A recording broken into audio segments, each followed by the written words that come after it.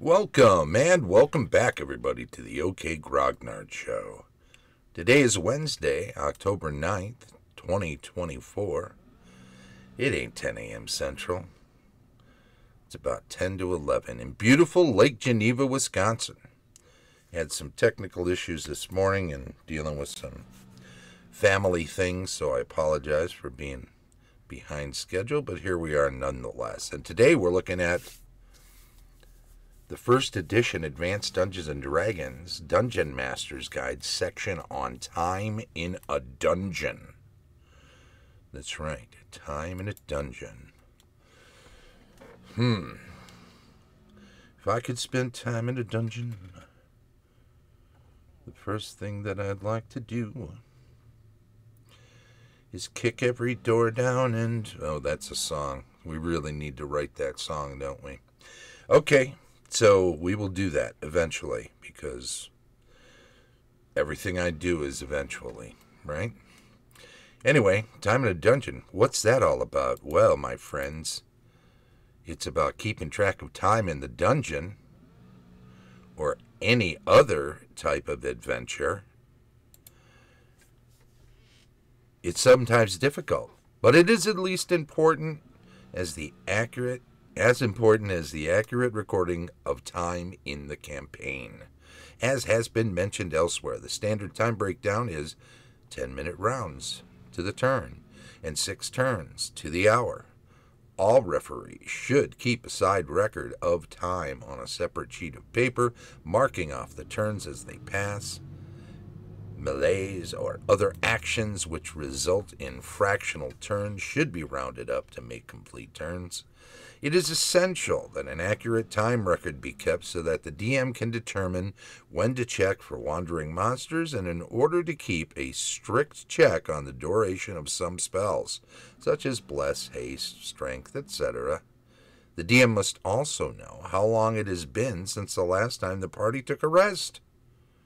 The party should be required to rest at least 1 turn in 6. Catch your breath, right? Remember, the average party packs a lot of equipment, and in addition, they should rest a turn after every time they engage in combat or any other strenuous activity. I'm going to repeat those last 2 bits. A party should be required to rest at least 1 turn in 6. Remember, the average party packs a lot of equipment, and in addition, they should rest a turn 10 minutes after every time they engage in combat or any other strenuous activity. That line just means column change. We're up on the right side of page 38, I think it is. So no, it's not. But anyway, hey, you're Unauthorized User. Thanks for jumping in the chat. Sorry I'm late today. Let me continue. On occasion, a party may wish to cease movement and hole up for a long period, perhaps overnight, resting and recuperating or recovering spells. This does not exempt them from occasional checks for wandering monsters, though the frequency may be moderated somewhat depending on conditions. Too frequent interruptions may make spell recovery impossible. Keeping correct records of duration of these periods is absolutely essential. That is so true. A lot of people probably gloss right over this stuff right there. They don't do the 1 out of every 6 turns resting. They don't do the 10-minute rest after a combat or other strenuous activity, climbing a cliff face, digging something up, packing up extra treasure, and then trundling across an uneven cavernous floor that's hard to get your footing on. All of that stuff will wind most people, even seasoned adventurers, because you know what? They're in for a whole day on this stuff, maybe multiple days in a row. Yeah, passage of time. This is a part of what we lose, I think, even as we become more time conscious in newer editions of the game. And even as we become more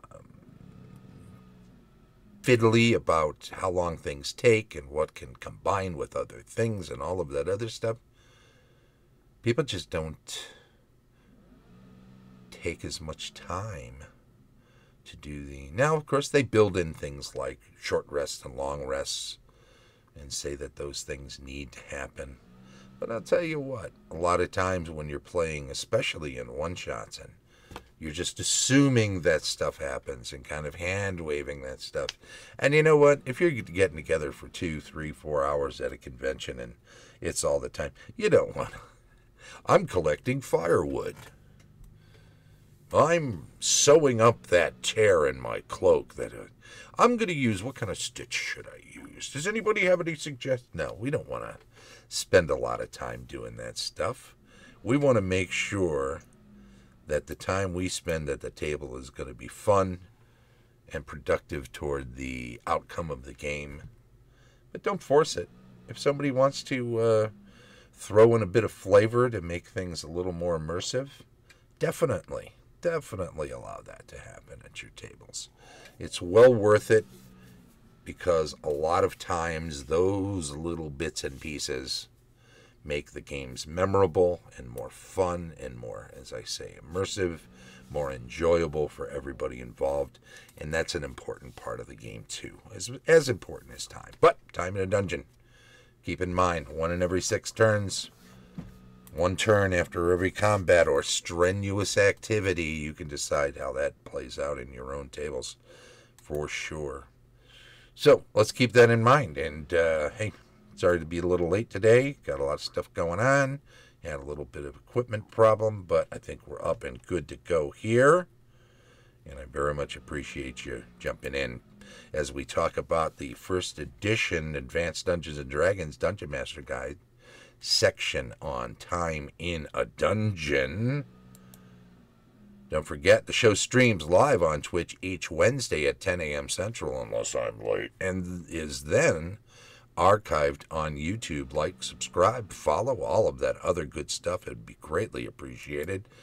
Also, thanks to our Patreon supporters, Tom Tullis of Fat Dragon Games, Carlos Lysing of Castle Entertainment, Heath Farndon of the AD&D 20, Dave O'Brien, Heidi and Eric Gygax Garland of Gaxland, Vince Ragusa, a.k.a. the Vince himself, hey, the ever-present unauthorized user, and as always, Shane Bradley, DM Extraordinaire. This has been the OK Grognard Show from beautiful Lake Geneva, Wisconsin. Thank you very much, and bye-bye.